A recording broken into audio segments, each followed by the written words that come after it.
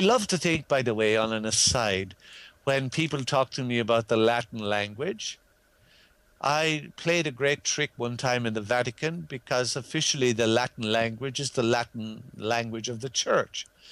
And in one of the last documents I prepared for our commission, I decided I'm going to create a little havoc here.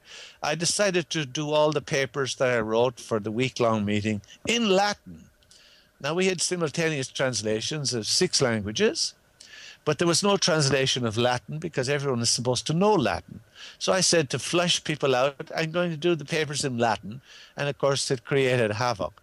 But anyway, even though Latin is the language of the Catholic Church and obviously the language of the Roman Empire much later, and as I suppose people don't always know, Romanian is a Latin language.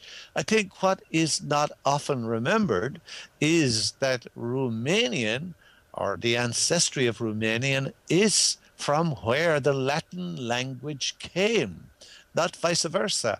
In other words, Romanian is not a Latin language. Rather, Latin is a Romanian language.